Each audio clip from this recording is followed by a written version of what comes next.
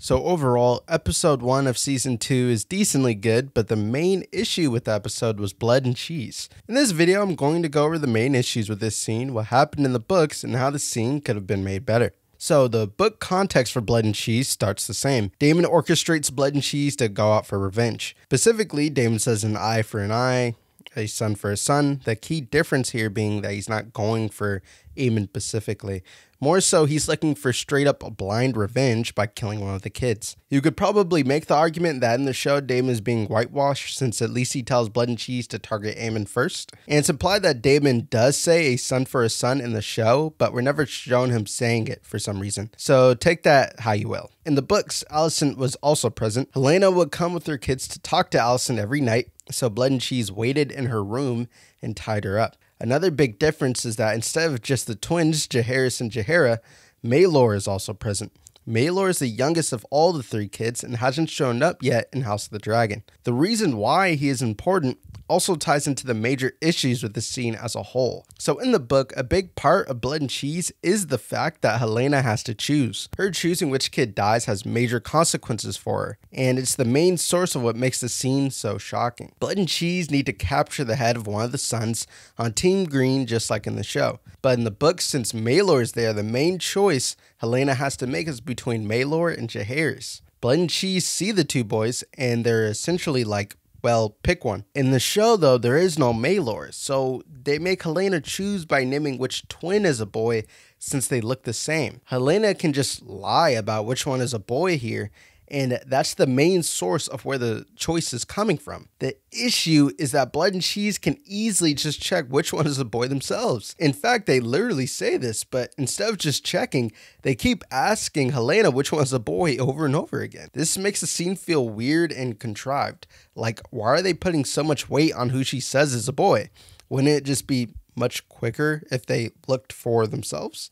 With Maelor present, that issue doesn't exist, because you don't have to do the whole twin thing. For me, this was the biggest issue with the scene. If you pick up on it, it really does just take you out of the whole scene just in general, with how logically inconsistent it is. Especially since even someone as dumb as Blood and Cheese would just check for themselves. There's no way they would just keep asking her like this, and it's made even worse when Blood doubts what she says. Doubting her is taking even more precious time away.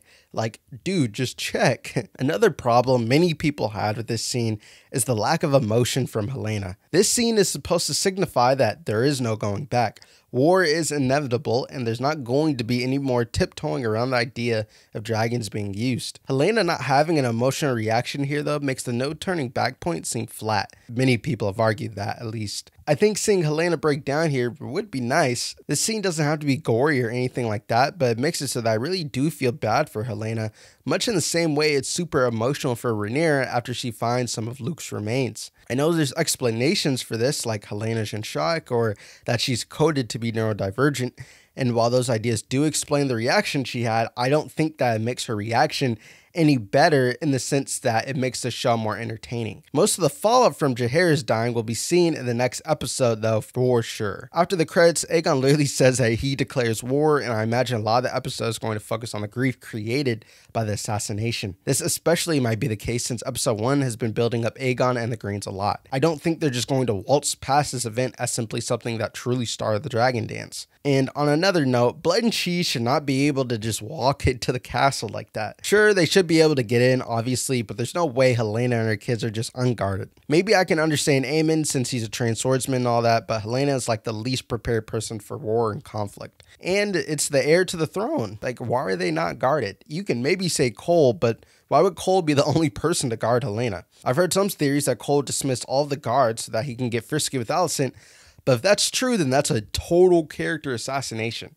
There's no way Cole would be dumb enough to just get rid of the whole castle's security for a night just so he can get laid. In the books, Blood and Cheese have to kill some guards and handmaidens, and they also know Helena and Alicent's schedule and routines. They didn't just walk in there and just randomly find her. Cheese wasn't even prepared to go where the royals stay. Like, dude, you knew you were going to have to kill someone in the royal family. Did you just not expect to go up there? Like, you just wanted Blood to go by himself? And before I end the video, I'm going to talk about repercussions of Blood and Cheese that should be interesting to see in the show. So spoilers for stuff that's probably going to happen later in the season, and spoilers for book canon as well. So after Blood and Cheese, Helena gets super depressed. This is part of the reason why the choice is important. She can't look at Maelor because she chose for him to die. In the books, Helena chooses Maelor to be killed, but Blood kills Jaehaerys instead to make Helena have a living representation of her choice and to make more emotional damage. So she feels guilty every time she looks at Maelor, and it gets to the point where she can't even really function. This is major because Aegon loses an heir, and his relationship with Helena is pretty much over with after this. They stop sleeping in the same bed, and Aegon copes with this loss by getting into drunk rages. And remember as well that Helena is a dragon rider. She rides Dreamfire, which is a fairly large dragon, actually. Aegon maybe wasn't betting on using Dreamfire in the war before Blood and Cheese, but he definitely isn't now. Helena can't even do any basic functioning. She stops eating and she completely becomes depressed. Eventually, this leads to Helena jumping into a pit of spikes, which is why the scene is so important with her choosing. Really, it's the only scene of significance that Helena has, and it signifies a turning point within the story. And emotionally, if the characters don't seem super into it, then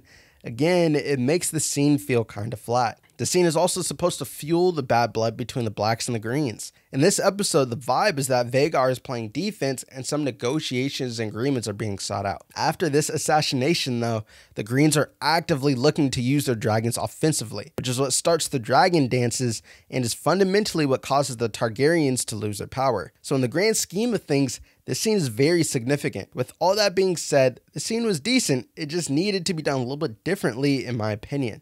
But what do you think? Comment down below if you liked this episode or this specific scene. Alright, see ya.